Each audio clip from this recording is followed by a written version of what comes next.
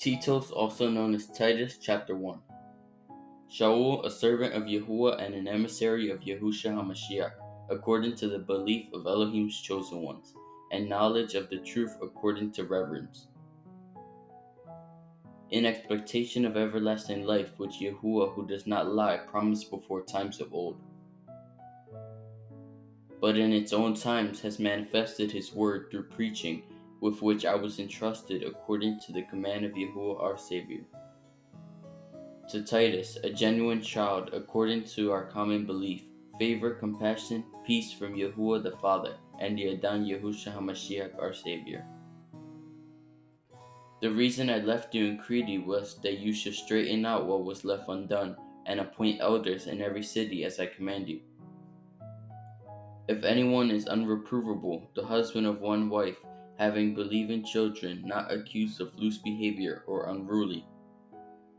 For an overseer has to be unreprovable, as a managing one of Elohim, not self-pleasing, not wroth, not given to wine, no brawler, not greedy for filthy gain, but kind to strangers, a lover of what is good, sensible, righteous, kodesh, self-controlled,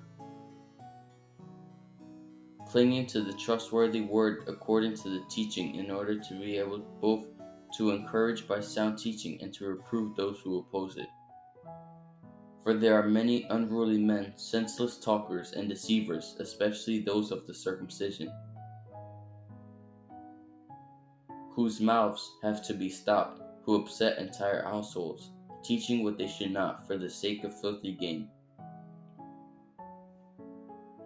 One of them, a prophet of their own, said, Creteans are always liars, evil beasts, lazy gluttons. This witness is true, therefore rebuke them sharply in order for them to be sound in the belief, not paying attention to Yehudi fables and commands of men who turn from the truth.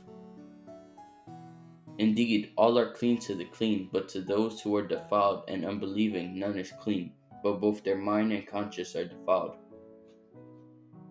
They profess to know Elohim, but in works they deny him, being abominable and disobedient and unfit for any good work.